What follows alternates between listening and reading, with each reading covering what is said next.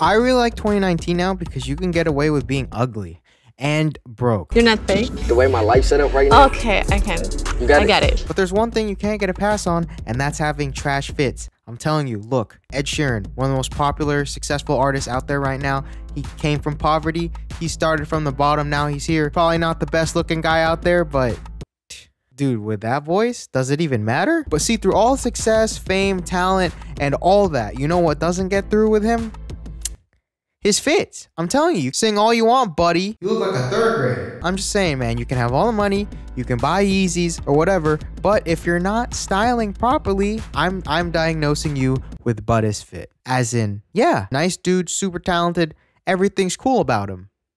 Buttis fit. We leaving Butterface in the past because that's disrespectful to women, and now you want the antidote. See, the first affordable solution to avoid buttis fit syndrome is, what's that? Hoodies. I talk about this a lot because it's so easy. Dude, you just get a nice hoodie, you throw it on over any fit, and it always looks fine. Look, I'll prove it to you. We got Mr. Third Grader over here. Throw on a hoodie over him. Bam! He looks like everyone on Reddit and Instagram. Look at this one. Here's a bigger one. Obama's tan suit. Probably one of the biggest political controversies of his presidency. You throw this bad boy on him, and bam. Is this the State of the Union? Or is this Complex Con? I can't even tell anymore. This dude's about to steal my girl. The only thing in this dude's cabinet is Supreme underwear.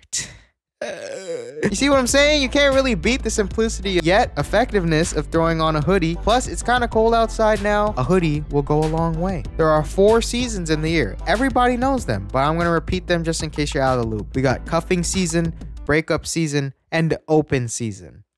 And summer. A hoodie works with like 3 of those. Maybe even 4 of those if you count open season 2. One of the best movies of its. From minimal styling to whatever's on the Instagram Explore page, it looks good across the board. Any style fits it, and for sure this fits in the affordable bracket. Hoodies are like the McChicken of dollar menu streetwear. Amazon has a bunch of colors to choose from. You can start there. If you're actually broke, put on a couple items on there and Amazon Prime that baby to your door. I'm not even in school anymore, but I have the Amazon student thing. That's how cheap I am. But if you want to try some new stuff out, you know, you think you're cool, ASOS is pretty solid as well. You know, they got a bunch of different colors and washes up there, and it's super affordable. Everybody go get vaccinated now. Go buy yourself a hoodie. Avoid buttis fit syndrome from spreading. Another streetwear essential is white sneakers. Why white sneakers? Why not black sneakers? Well, I'll tell you why. I'm not making any political jokes because I like my monetization status right now. I'm not about to have YouTube think I'm racist, but I can definitely vouch for white sneakers. Everyone wears black sneakers. I bet Jesus wore them at one point. Also, when Jesus prays, isn't he like talking to himself? You know what? I'm saying black sneakers are the most... So I'm saying black sneakers are the most common sneakers, and it's really easy to wear black sneakers. To separate yourself from that crowd, why not try white sneakers? What's wrong with white people sneakers? White Air Force Ones are solid. They look better that way anyways. But people are scared, and everyone thinks that since they're white, they're gonna get mad dirty real quick. It's gonna happen. You gotta embrace it. There's a lot of dirty people in this world. What's wrong with a pair of dirty shoes? It adds character. You know what they say? What's a movie without characters? You guys ever watch a movie without characters?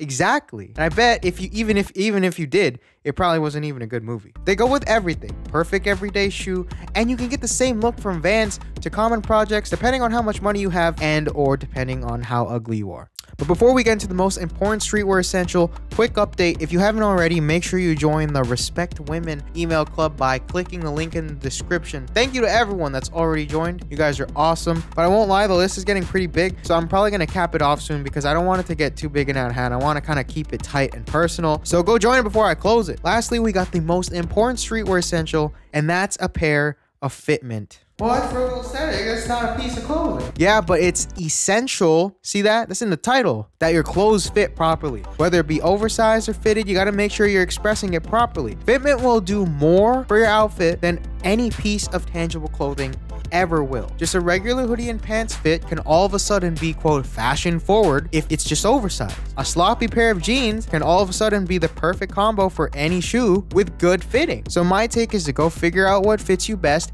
Everybody has different bodies. Find your measurements and then translate that into the clothes you buy. And then all of a sudden, even the cheap clothes look good on you. Thanks for watching the video, guys, and make sure you leave a like if this saved you money. Follow my Instagram at ChristianVY and tweet at me at ChristianVYYT. Join the Respect Women email club, link in the description. I'm closing it off soon. And also, comment Respect Women in the comments. I just want to see how many we can stack this time. It's pretty fun doing these things.